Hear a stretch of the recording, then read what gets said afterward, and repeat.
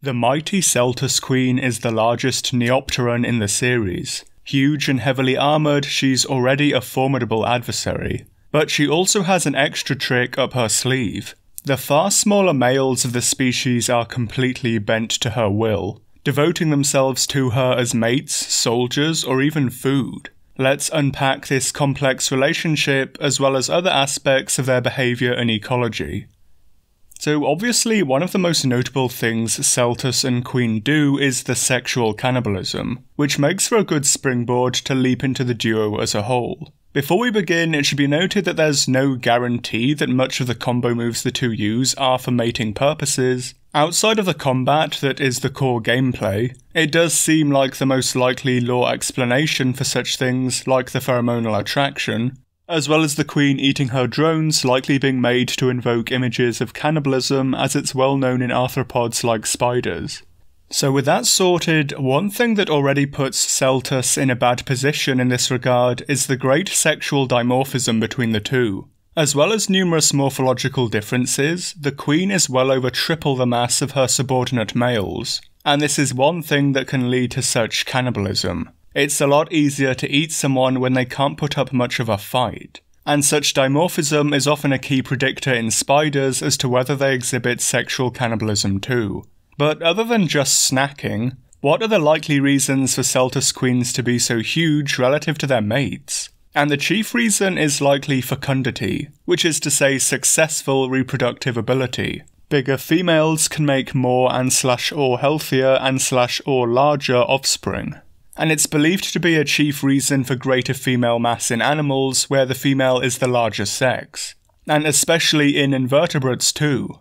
It's unknown quite how Seltas reproduce, and whilst very rare, case-selected invertebrates do exist. But no matter what the style, the huge size of Seltas queen likely allows them to create more offspring. Offspring sex is apparently dictated by the amount of resources available to the mother in Seltas too. And this also fits. It suggested the larger female invertebrates are more sensitive to environmental changes, and the larger female offspring will also need a lot more time and resources to grow. This is also a factor of a lot of invertebrates having vastly larger females. The females take much more time on each developmental stage, known as an instar, and also have more instars than the smaller males. With this almost certainly being the case for Seltas too, the offspring sex selection would make sense. In poorer times, whipping up a batch of low-effort males to still achieve some fecundity, and spread your genes, and then producing the more costly, slow-growing females when there are sufficient resources. This huge dimorphism is also what we'd probably expect to see in giant insects too. As invertebrate body sizes grow, so too does the extent of the dimorphism between the species. Seltas queens are very large invertebrates indeed, likely the largest Neopterons to date, and likely greater in mass than the Temneceron Rachnakodaki, so their pronounced size difference makes sense, as well as Rachna and her tiny pedomorphic males. We also see this in Vespoids too, with the queens being far larger than the standard drones. We don't know what's going on with Nersilla male and female wise, and we've never seen a male Atlkar, but it's probable the males may also be smaller for them too. Another reason to eat your mate is simply good old-fashioned hunger, and after all, this behaviour is seen through the utilisation of the stamina mechanic, so simple hunger can be as good a reason as any. But there does have to be some pre-existing bedrock for the behaviour to occur. After all, it's not like in the couplings of Teostra and Lunastra, or Rathalos and Rathian, that one kills and eats the other when exhausted. For a female to decide to eat her partner follows a relatively simple analysis. Are you worth more as a mate, or as the energy I could get from eating you? Hence why a lot of the eating occurs post-mating when the male has already spent himself as a mate, and may as well be a post-coital snack. Whilst desert Seltas queens may often use their subordinates as projectile weapons against the hunter, it's possible this behaviour originated with them too. Whilst a lot of species that engage in sexual cannibalism will do so anyway, it can be a lot more common in food-deprived females as one would expect with them and their mate versus eat choice. In some spiders, malnourished or food-deprived females will readily attack and eat their mates even before mating, with the extra nourishment often being important to breeding success. So with this info, in the arid desert areas where food may be comparatively thin on the ground, the desert queens may engage in cannibalism even more frequently than their more mesic counterparts, due to lessened prey densities. Desert queens may also use their pheromones to summon males purely for food reasons, over any intention of mating too, or even actively forage for them. There are a few other things that can factor into this as well. Females of species that have already mated are also much more likely to eat males too, and some studies suggest males may have worthwhile proteins that can help egg or young development. So again, queens may lure in males with only one intention that doesn't bode well for their partner. But should a Seltas queen go out foraging and find the shops fresh out of boyfriends, it's worth asking what they may feed on otherwise.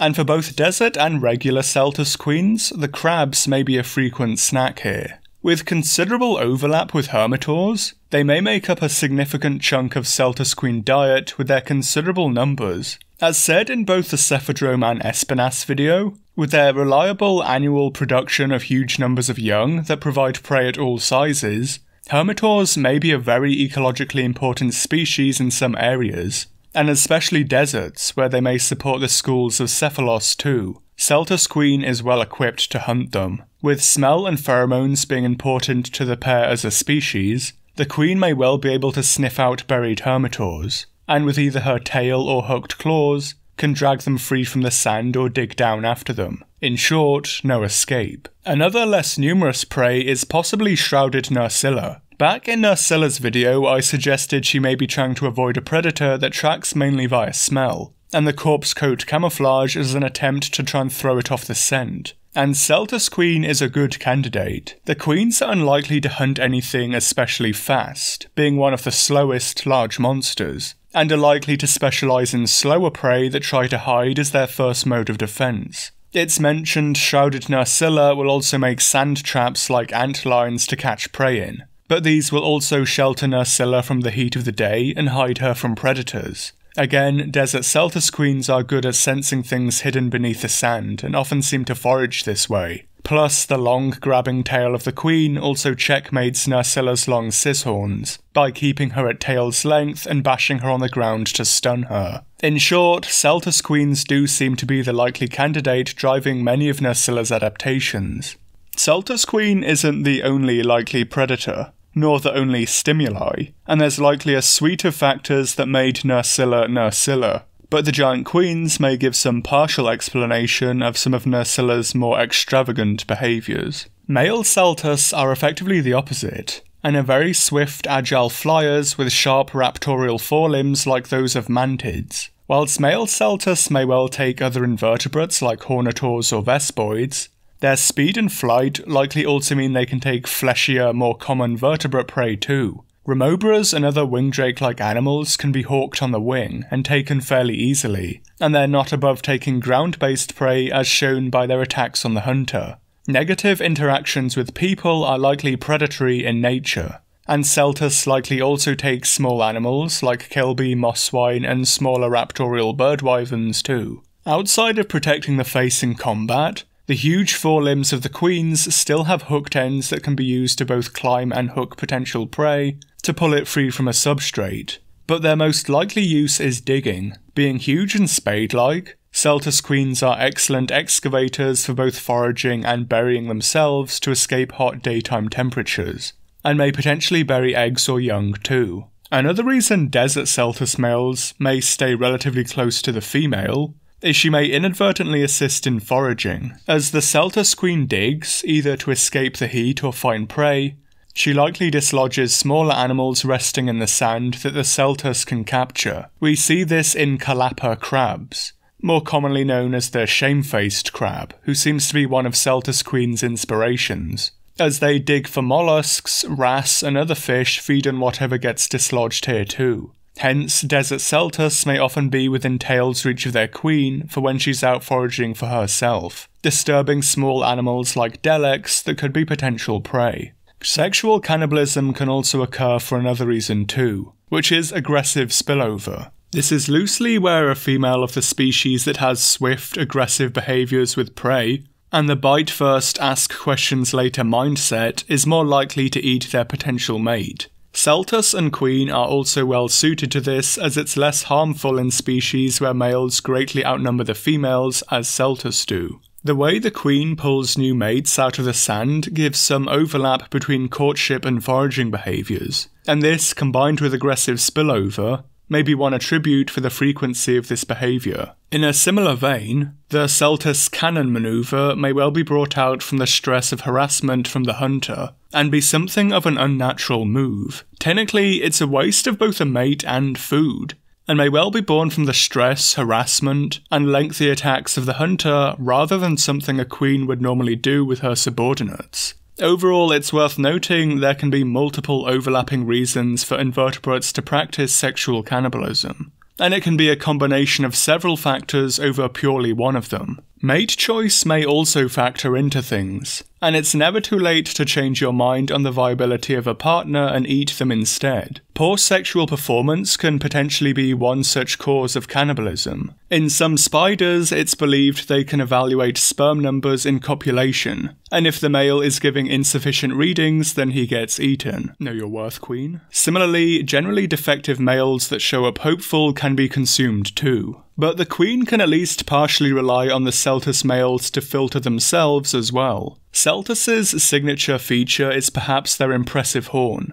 a single spearhead-like point on the normal males and a two-pronged fork on the desert males. Part of the difference may well come from the environment and how it affects their queen here. If we assume Seltas joust with their horns, and the stronger, more well-armed male displaces the lesser individual, then Desert Seltas' fork may well be due to female scarcity. The lesser resources in the desert likely result in lesser numbers of females, and so females are guarded more intensely by the males. This could have caused the divergence, as it could be argued the larger fork is better suited to true tests of prolonged strength, with both males interlocking and wrestling and allowing a more definitive winner, but with lesser risk of random impalement. In some rhino beetles, horn morphology in the species can differ in a population depending on the amount of females too. Scarce females result in large horned males who intensely guard their feeding patches, whereas abundant females result in smaller horns due to the lessened importance of fighting. Normal Seltas may not be quite such jealous partners, and may be more willing to take the L and move on in the hopes of finding another more reasonably abundant female. Such a semi-nomadic life may be one reason why Seltas' horn isn't even larger. Bug armaments do vary. Rhinoceros beetle horns are actually surprisingly cheap to carry around, whereas stag beetle jaws are pretty expensive. But Seltas still needs to retain a certain level of speed and agility for both predator and anti-predator flight, that likely puts a realistic cap on how big the horn can get. Unsurprisingly, larger horns do often win more fights and result in a more successful male, but this counts for little if you've starved or already gotten eaten. Only up until a point though too. Larger horns get structurally weaker, and so both types of Seltas we see may be in a sweet spot in terms of mobility, size, and weight. Such weaponry still has mechanoreceptors, so engagements can be ended before something gets broken, as a Seltas with broken horns may as well be castrated. If the males don't do a good enough job themselves, the queens may filter them further based on their physical attractiveness. Sexual cannibalism can occur when males lack the proper morphological traits to be viewed as a good match. So even a victorious Seltas with insufficient horns could be eaten on arrival. Similarly, any that win a fight but break a horn in doing so likely then eagerly fly to their doom. Fighting isn't reserved for just the males though, and Seltas queens may use their long tails in combat with each other too. Earwigs will also use their forceps-like appendages in combat, and the larger males also tend to have larger forceps in a trait known as intraspecific allometry, that larger individuals can develop larger secondary sexual characteristics. Size remains the most important trait in such fights, with larger males winning contests full stop. But between smaller males, forceps size can make all the difference in combat. So with all else being equal, weaponry may close the gap in a contest between two Seltas queens. Desert Seltas queens especially have more pronounced forceps, and this may be for a double role. One, of more foraging in the deeper substrate of sand, and two, due to the more intense competition over lesser resources. The tail can also be successfully used against other enemies too, and any weapon that creates space between you and your attacker with less risk to yourself is a good one, and jabs can be aimed especially at soft eyes and undersides. The huge Cella-like forelimbs seem to be used chiefly for protection when in combat, with the queen protecting their faces and mouthparts from damaging strikes delivered by other large opponents. Overall, a Seltas queen likely lives up to her title of heavy armor bug, and is a walking fortress near immune to predation. Another form of defense too is her notable stench, and Seltas queens can expel a foul-smelling vapor so severe it nauseates the hunter out of eating anything further. This isn't just an extra tool at her disposal should something breach her defences, but may also be co-opted from the queen's occasional pheromone spreading. Whilst it's often mentioned as her controlling the Seltas, there's not really much need to do so here. In eusocial insects, it's debated whether this behaviourally changes workers not to breed or outright causes them to go sterile. But in the far less social Seltas, all the queen really needs to do is call them to her attention. She doesn't have workers she has to compete with, only her drones she needs to summon. Upon summoning and being grabbed, the males are doused heavily with a releaser pheromone, which is to say one that causes rapid changes in behaviour. This seemingly causes the male to tightly grasp the top of the queen's carapace, and react with hostility to anything nearby. The complete synergy the two seem to have may just be the drone simply reacting to different stimuli. If the aggressor is far away, he flies the queen closer. If the aggressor is in striking distance, he uses the forelimbs to attack. If the queen charges, he lowers his horn. In ants, it's suggested that the pheromone doesn't cause the attack itself, but rather behaviourally primes the ants to act aggressively when the threat does occur. Dousing an aggressor with it may not just cause a vile smell, but also trigger nearby Seltas to attack. Even if Seltas aren't hugely powerful, a swarm of them constantly attacking would be a deterrent to any monster. For invertebrate monsters, it may also have another effect. When Drosophila, which is to say pretty asocial fruit flies, are exposed to honeybee queen mandibular pheromone, they become sexually attentive and try to locate it. It's unknown if this works on other buggy monsters too, and to what extent, but Seltas queens leaving a trail of their pheromones may well bring lunch to their doorstep. Such strong chemical defences fit with trends in entomology, with large and long-lived insects often being the ones to use it due to their greater permanence in the landscape, and possibly the need to cause lasting memory in potential predators of how bad they are to eat, even on an individual level, it being just one of a suite of factors that give the Seltas and their queen a lasting foothold in the land of the wyverns. So for thoughts on Seltas and queen, I think they're both excellent monsters. Seltas just generally wins the crown of best starter monster for me, and opening with a bug was pretty refreshing too. Early game 4U in general has a pretty nice feeling of a lot of what you fight being giant, exaggerated versions of things you might readily encounter in the nearby countryside, like bugs, frogs, snakes, crabs and monkeys, before you level up and get to dragons and wyverns. Seltas Queen 2 was already pretty decent, and one thing I always enjoyed was the real sense of weight her animations had, as well as the fact they were all bespoke for her. But obviously the addition of her combining with Seltas really was the cherry on the cake, and the main talking point. It keeps Seltas relevant in the later game, something no other starter monster has really achieved.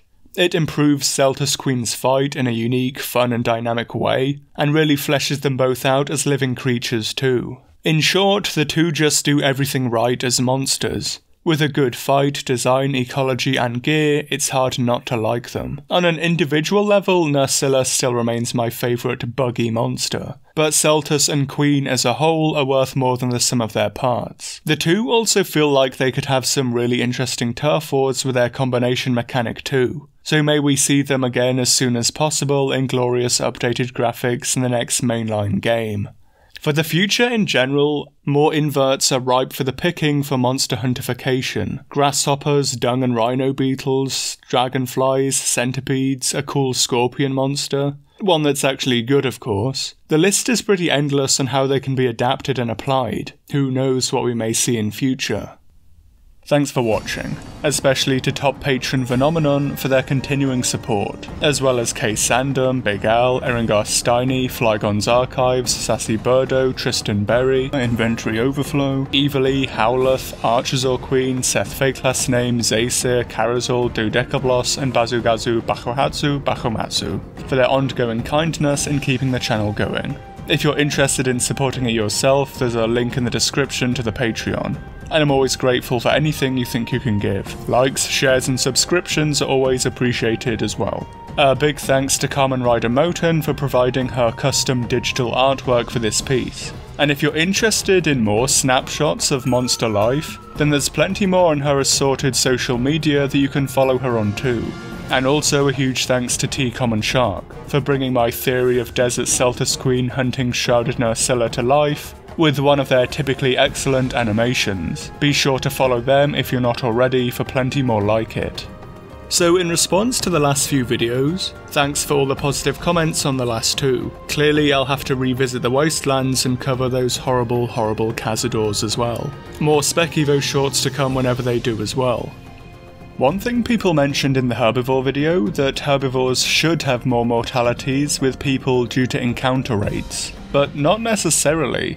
When you think about the limited range of something like bison versus that of a cougar or black bear, the latter two spend far more time in incredibly close proximity to people, yet still fail to rack up similar attacks. Same with leopards in India that literally live in cities versus the more rural elephants. So it's probably more equal or maybe more in favour of the carnivore most of the time, even if herbivores will typically have more biomass in an ecosystem, less influenced by people.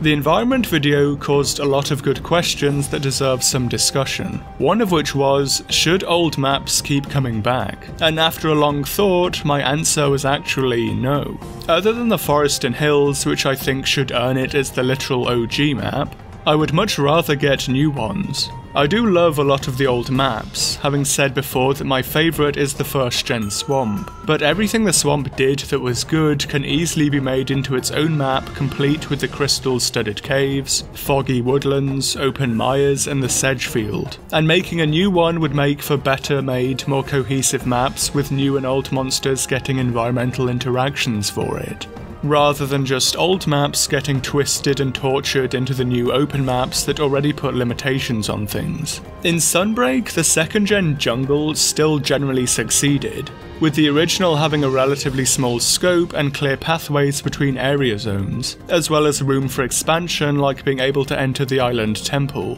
Sunbreak generally delivered on reviving it well, but other maps use the loading screens and skyboxes to portray a small area of a far greater landscape, and this can be lost in their adaptations. Whilst it's all up to opinion, I and a fair few others felt the sandy plains and flooded forest were mere shadows of their former selves in Rise. It's also just somewhat sad that the first game to truly make its maps for its monsters later had them cannibalized to service the hunter only. A lot of the older maps too aren't hugely distinctive or memorable. Can anyone really say they want the second gen desert back, or any of the old volcanoes, or that the snowy mountains has any real advantages over the tundra or frozen seaway? There are some, like the Misty Peaks, that have biomes that haven't really been replicated, but again these can be spiritually remade in a new map of the same biome. Another was how the Hoarfrost Reach fitted into things. Overall I think the Reach is a great map, and the best snow map to date, and did allow for Barioth to be relatively well restored as a fight. The general trio of Barioth, Banbaro and Beatodus also weren't bad, although Viper felt a bit out of place. Should have been Giganox really. The fact some monsters intended for the Reach became invaders did weaken things a bit, and overall it felt like a diet version of the world ethos, but overall it was still pretty decent. It was also pointed out to me that DOS does in fact still use analog sticks, which I assumed no one in their right mind would continue with, but here we are. On that note, someone also asked why seasons weren't included too, and as far as my understanding goes, seasons were effectively changes to the RNG of DOS like monster stats, map opening times and gathering. So whilst a fairly organic change to gameplay, this isn't a huge difference to the actual maps themselves, and was prior to much monster interaction with them. I do think seasons have truly enormous potential, if done with dynamic maps that change significantly and physically with the season, and monsters built around the season concept, as well as modifying some that already have this in their lore, like Mizutsune and Black Diablos. But as it stands now, it didn't feel notable enough to bring up. I should also point out that I don't dislike elders. Most of them. But in a video focusing on monster interactions with their maps, elders were always going to come up short in that particular topic when they were made to be partially nomadic and somewhat different to other monsters in that they were less involved in nature. In earlier titles, elders always had a role of a certain mystery about them, that was somewhat shifted into them being mega powerful ecosystem destroyers, that was somewhat bucked in World with Valhazak, who's more of a peaceful gardener than anything else, and Nargigante, who's said to somewhat restore the natural order. A lot of the emphasis is now still more on the over-the-top theatrical strength and powers, and it could be worth noting more Val-style elders could ultimately wind up making more interesting and unique elders for the future. Unless you're a certain fat dinosaur, stupid monkey or weeb tiger, power in Monster Hunter rarely lasts. And if you have nothing else interesting about you when it's trumped, often by said fat dinosaur, stupid monkey or weeb tiger, then you're effectively left with nothing special. Giving elders something to do other than be cool and strong could help them in the long run, because that whole epic power thing is really starting to curdle for them. And as for who'll be covered in the next video, as picked by the patrons,